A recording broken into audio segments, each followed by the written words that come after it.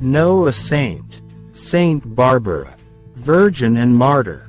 There is no reference to Saint Barbara contained in the authentic early historical authorities for Christian antiquity.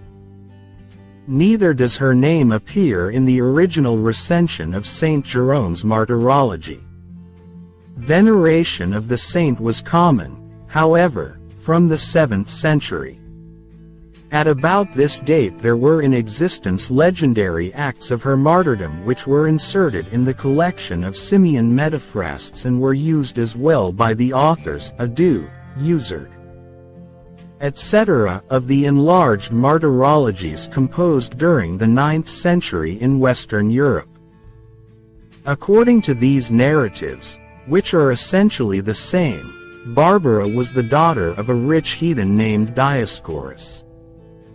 She was carefully guarded by her father, who kept her shut up in a tower in order to preserve her from the outside world. An offer of marriage which was received through him she rejected.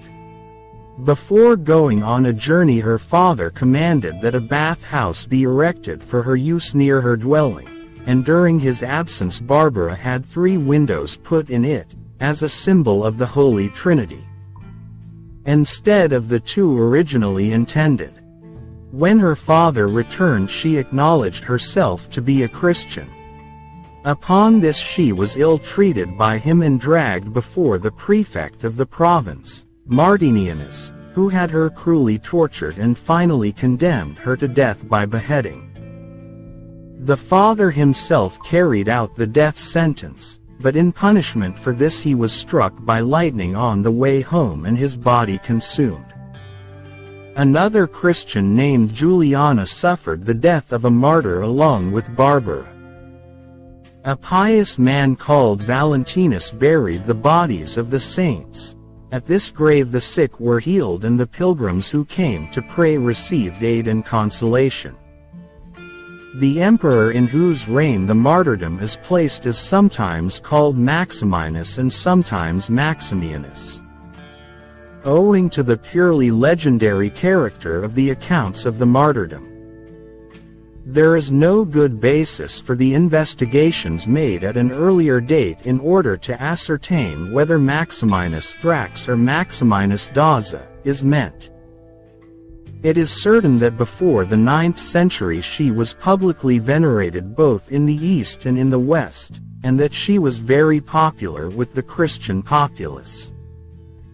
The legend that her father was struck by lightning caused her, probably, to be regarded by the common people as the patron saint in time of danger from thunderstorms and fire, and later by analogy, as the protector of artillerymen and miners.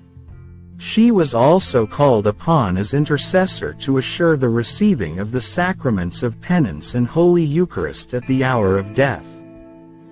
An occurrence of the year 1448 did much to further the spread of the veneration of the saint. A man named Henry Cock was nearly burnt to death in a fire at Gorkum. He called on Saint Barbara, to whom he had always shown great devotion. She aided him to escape from the burning house and kept him alive until he could receive the last sacraments. A similar circumstance is related in an addition to the Legenda Aurea. In the Greek and present Roman calendars the feast of Saint Barbara falls on the 4th of December, while the martyrologies of the 9th century, with the exception of Rabanus Maurus, place it on the 16th of December. Saint Barbara has often been depicted in art. She is represented standing in a tower with 3 windows, carrying the palm of a martyr in her hand. Often also she holds a chalice and sacramental wafer. Sometimes cannon are displayed near her.